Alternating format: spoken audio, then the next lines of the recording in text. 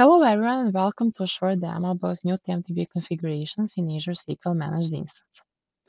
I'm connected to a SQL MI here, and I'll first show you how to configure the number of Tempdb files and their growth increments to tune your instance performance. SQL MI used to have exactly 12 Tempdb data files and one Tempdb log file, and this is still the default Tempdb file layout, so we are starting from there.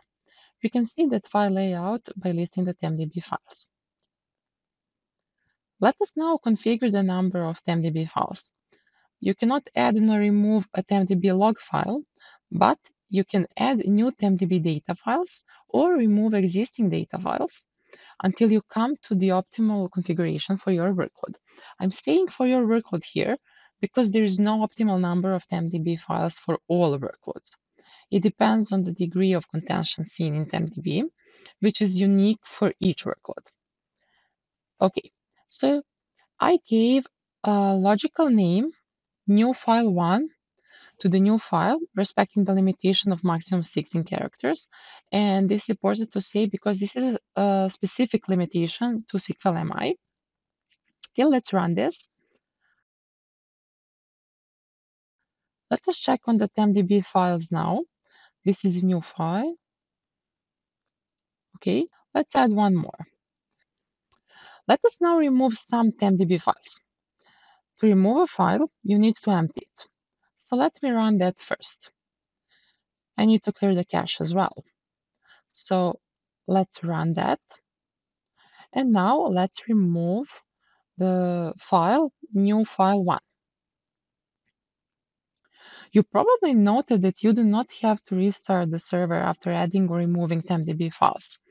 However, the empty files will be filled with higher priority, and the round-robin algorithm for allocating pages will be shortly lost until the system is rebalanced. So just have that in mind. Now let us configure the growth increments for Tempdb files. You can configure the growth increments for both Tempdb log and data files. And you can specify file growth when creating a new file this way. So let's run on this. Let's create a new file 3 with a file growth of 100 megabytes. Let us check on the Tempdb files and their properties now. You can see that the file growth is different from the other files. So we set it successfully. You can also change the file growth for an existing Tempdb file. Like this. Let's run this one more time and just check on the files. Okay, this was set successfully. We strongly suggest setting the growth increments the same across all Tempdb files, because otherwise the round-robin algorithm for allocating pages will be lost after each increase of any Tempdb file, and the system may not be able to rebalance. One important thing to say here is that your Tempdb configurations will be persisted upon a server restart, an update SLO, or a failover, and we can show this by invoking a failover. Additionally, a snapshot isolation property for Tempdb will now also be persisted upon a server restart, or a failover, or an update SLO. So let us show that too.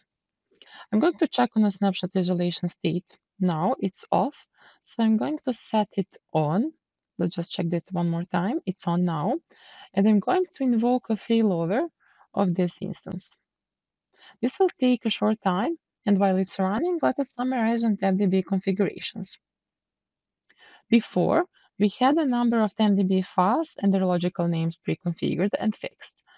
Now, these are configurable properties with a maximum of 128 files.